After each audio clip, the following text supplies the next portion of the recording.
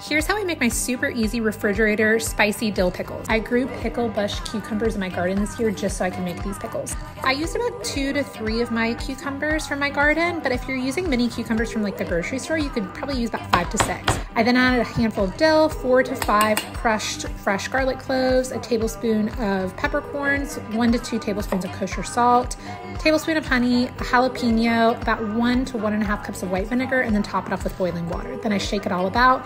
Put it in the refrigerator for about 24 hours, but you could enjoy them after a few hours. Put them on a burger or just enjoy them as a snack. They are seriously the best.